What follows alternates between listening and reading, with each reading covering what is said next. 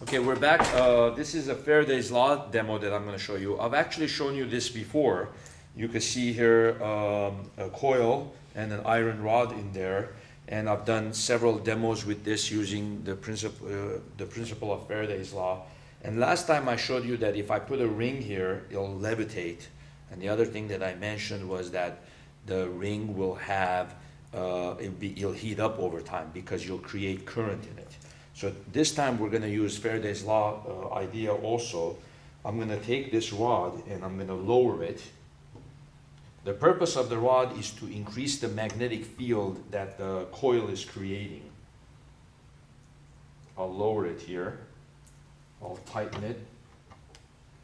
And I have it connected to the AC circuit. And now I'm going to turn it on.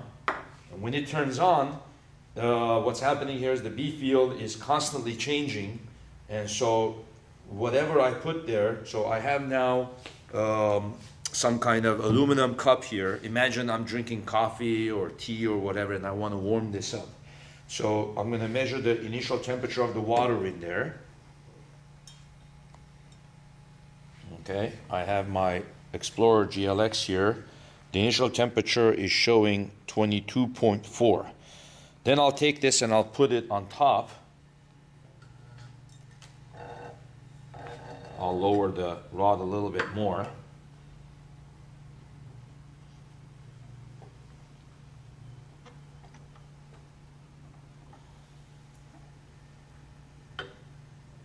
And what's going to happen now, you're going to create eddy currents in the aluminum cup.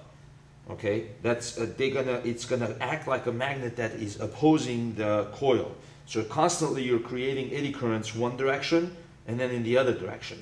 When you create eddy currents in the cup, it's gonna warm up, thereby warming up the water. So you can use this mechanism, and this is actually sold in some companies. You can use this mechanism as an alternate way to warm up the food, to warm up water. So we'll leave it there. And we'll see the initial temperature was roughly about 22. So we leave it there about 10 minutes or 15 minutes or so. We'll come back to this and we'll see what the temperature is. We're back here with the Faraday's Law heating demo, and it's been heating for about half an hour.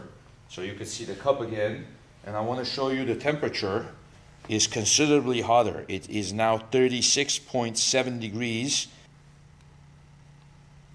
It is actually warmer. So if you wanted to heat up a food, get it a little hot, or get some coffee a little hot, this is a great mechanism. So much better alternative to microwave because you're actually not using any electromagnetic waves. When the current is changing, you're creating magnetic field, and the magnetic field is heating the cup through the eddy currents that is produced there.